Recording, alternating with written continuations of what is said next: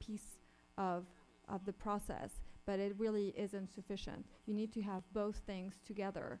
And so it's a first very good step in that direction, but it won't be performing effectively, especially, I mean, like the difference, I think, between state budgeting and federal budgeting is that in theory, the state governments are not allowed to run deficits. So they are put in a situation where they have to do something. I will grant you that a lot of the things that they do is use gimmick to actually make it look as if their budget is balanced. And in that sense, I actually think that their budget-based, performance-based budgeting can help. But the federal government doesn't have this obligation. And as you've used, I mean, you've used the term like putting it on the credit card. You're absolutely correct.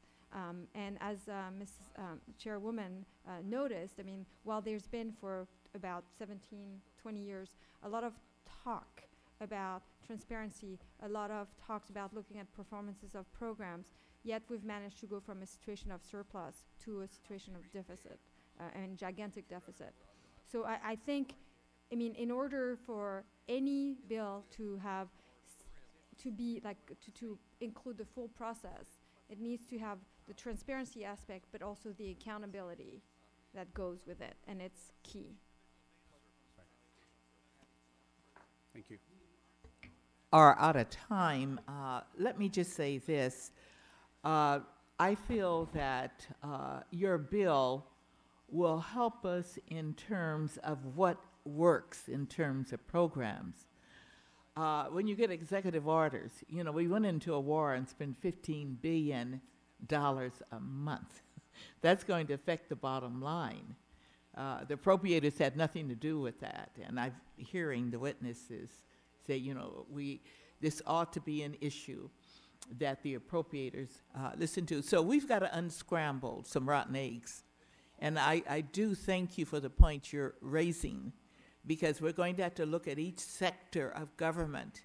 And, you know, we're the federal government, what happens in the states, and then what happens in local government. And so this whole apparatus needs looking at, but you give us a way to start looking to see what does work. And I hope we can build on what you're putting out there. And we certainly are going to have a series of these hearings so that we can look at new directions for operating a country like ours. And, you know, we're not isolated. You know, we are impacted with what's happening with the rest of the world. You know, China, with 1.3 billion people, is looming to become a nation in just a matter of a decade or so that's going to be handling the finances for the entire globe, it appears. So we have many different issues to look at with this, and I do thank you for coming and for sharing with us. We'll call you back again, and with that, we're going to adjourn this committee meeting. Thank you so much.